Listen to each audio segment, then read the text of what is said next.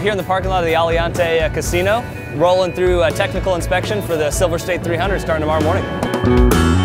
This is the first time I've ever been in the Silver State 300. I'm new to the sport, super excited about the terrain. This is right up my alley. I'm actually pretty hopeful to do pretty good in this race.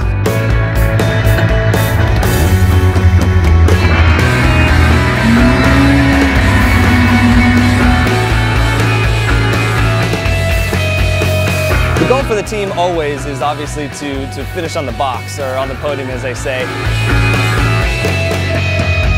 It's a challenge out there, you know, you're starting behind all the trophy trucks, the course gets dangerous, so obviously the goal of any race is to finish. We want to finish the race, but obviously no driver or no racer truly comes into it and says, yeah, we just want to finish. We want to finish well, so we want to try to finish on that box.